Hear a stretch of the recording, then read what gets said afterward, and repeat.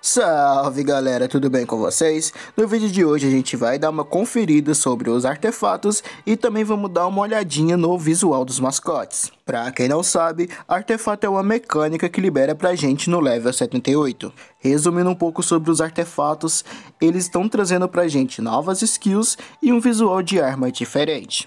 Antes da gente estar começando o vídeo, é muito importante o apoio de vocês. Então, quem ainda não for inscrito, se inscreva no canal, ative o sininho e já vai deixando aquele like. E se vocês ficaram curiosos para saber como é essa nova mecânica, bora jogar!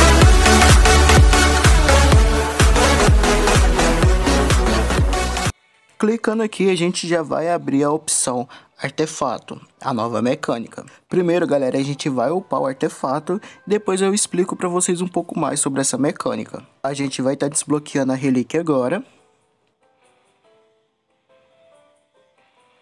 Tá vendo essas runas verdes? A gente vai ter que ir upando ela pra gente melhorar a nossa relíquia. E como que a gente vai fazer isso? No momento a gente vai gastar 2 itens, cristal carmesim e diamante de lava. Aqui no mercado negro, galera, a gente vai estar conseguindo comprar o diamante de lava. Se você der sorte, olha, já apareceu um pra mim.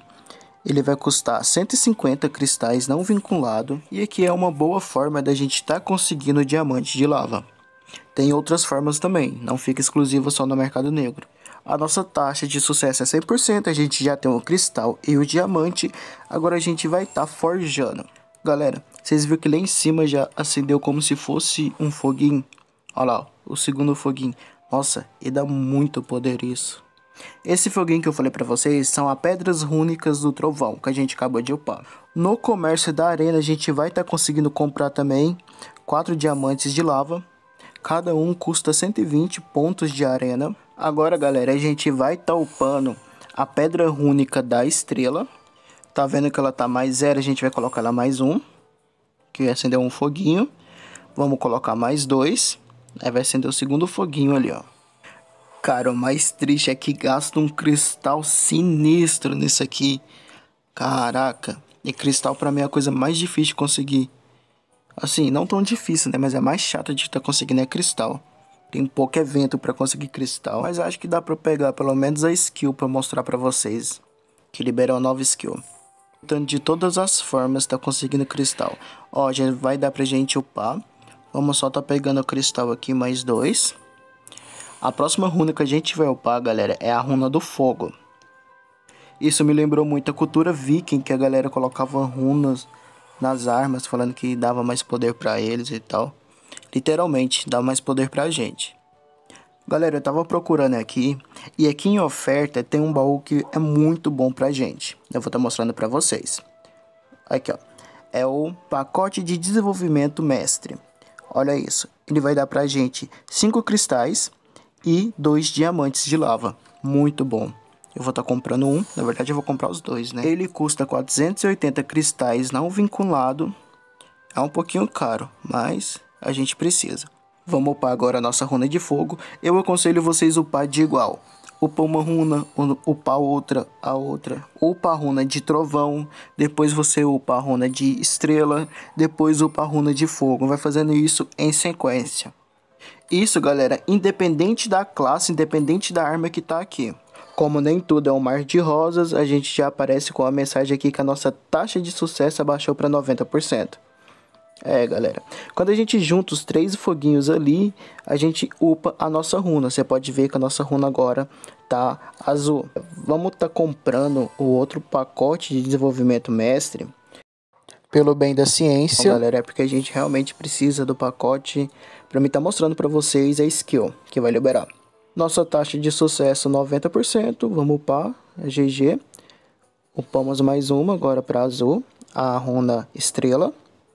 Agora vamos estar upando a runa fogo para azul também. E quando a gente upar essas 3 runas para azul, a gente vai estar ganhando uma nova habilidade.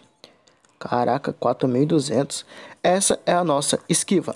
Como que essa habilidade funciona? Na hora que você apertar a esquiva, ela vai estar ativando a esquiva das sombras e você tem 1 segundo que você vai ter de 100% de chance de esquiva absoluta.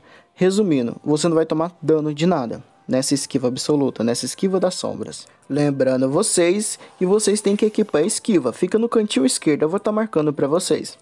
Vamos estar apertando agora a esquiva. Olha, cara, que top a esquiva das sombras. Lembrando que quando você estiver nessa esquiva, você não vai tomar dano nenhum.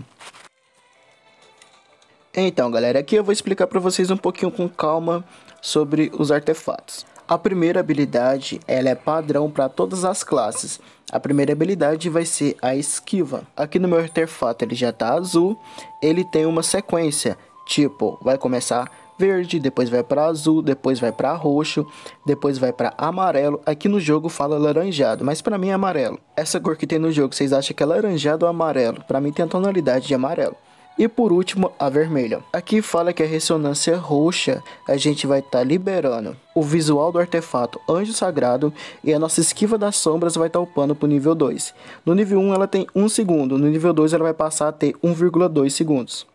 Na ressonância laranja, que na verdade é amarela, a nossa habilidade esquiva das sombras vai passar para o nível 3 e vai passar de 1,2 segundos para 1,4.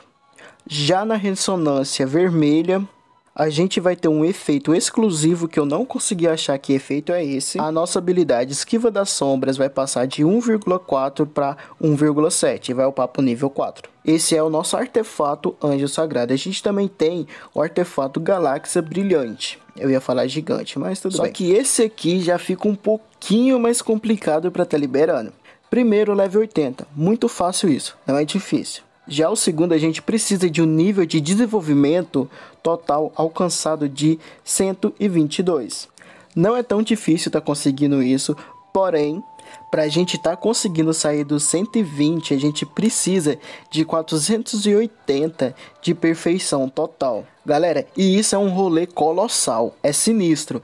Eu tô nessa luta de pegar 480 de perfeição há um tempinho muito bom e tá foda. E a gente também precisa chegar com a nossa runa Anjo Sagrado na ressonância laranja, que na verdade é amarela. Uma das coisas que eu achei muito interessante no artefato Galáxia Brilhante é a nossa skill. A nossa skill vai mudar para um escudo gelítico. A gente vai ganhar um escudo de gelo que vai durar 6 segundos, que vai ser equivalente ao nosso PV, equivalente a 8% do nosso PV. E ao ser atacado, a gente ainda tem uma chance de estar ativando uma sub-skill que chama Lentidão Ártico, que vai fazer nossos inimigos ficar lentos. E essa skill, na sua evolução máxima, a gente vai contar com 12 a 15% de escudo equivalente ao seu PV. Vale ressaltar que eu não sei se essa skill é padrão para todas as classes, igual a esquiva é. Uma coisa que eu estava esquecendo para falar para vocês é que tem como aumentar a nossa taxa de sucesso com esses dois itens. Pedra da sorte. Esse roxo vai dar 5% e o laranjado vai dar 10%. A gente conta com 3 slots para estar colocando essa pedra e a gente consegue comprar ela com diamante vinculado. Galera, uma coisa interessante é que se vocês vierem no Mercado Negro e clicar em visual, a gente vai ter novos visuais para nossos mascotes. E é muito fácil a gente estar conseguindo esse visual, teoricamente. A gente vai precisar de um item que chama fragmento de visual do mascote. E como que a gente consegue ele? É esse item aqui. E como a gente vai conseguir ele? De uma forma. A gente vai ganhar essa sacolinha aqui. E nessa sacolinha você tem a chance de pegar de 2 a 25 fragmentos de visual de mascote. Lembrando que essas recompensas aqui, galera, é recompensa de login diário. Família, eu tô trazendo para vocês um novo código que foi lançado tem pouco tempo. Então só usufrua desse código, galerinha. É só digitar esse código, confirmar e tá pegando a recompensa. Infelizmente o vídeo vai ficando por aqui. Se você ainda não é inscrito, se inscreva no canal, ativa o sininho e já vai deixando aquele like. Um forte abraço e até a próxima.